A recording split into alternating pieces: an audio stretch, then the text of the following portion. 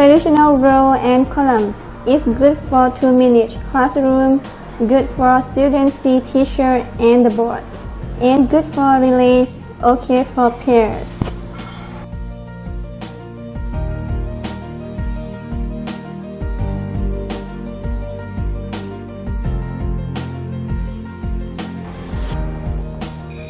Traditional row and column is not good for group work.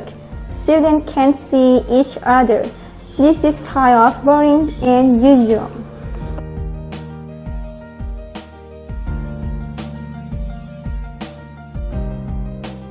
Groups is good for students can talk and share ideas, active learning, and good for student-centered.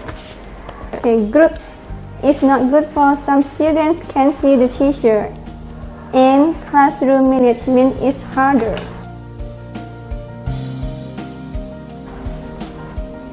Pairs work is good for maximizing speaking and sharing ideas, and not good for some students might not be able to see teacher.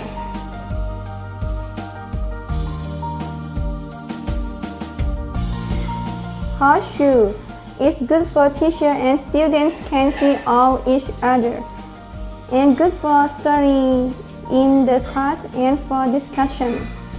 Horseshoe is not good for group work and still very teacher-centered.